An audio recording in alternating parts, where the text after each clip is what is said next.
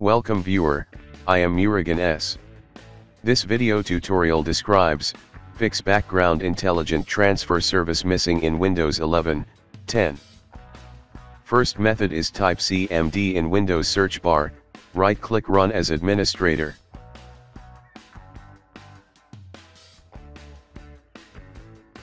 Copy text from description and paste it.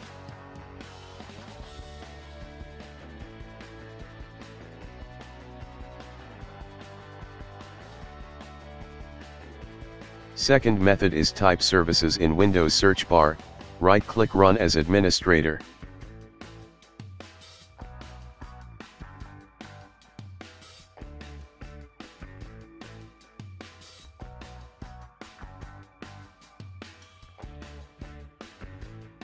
Open Background Intelligent Transfer Service.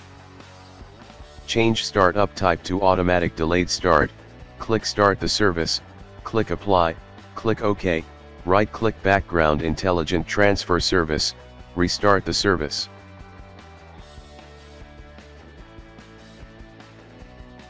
I hope this video tutorial helps to you. Please like, share and don't forget to subscribe my channel. Thank you very much. See you next video.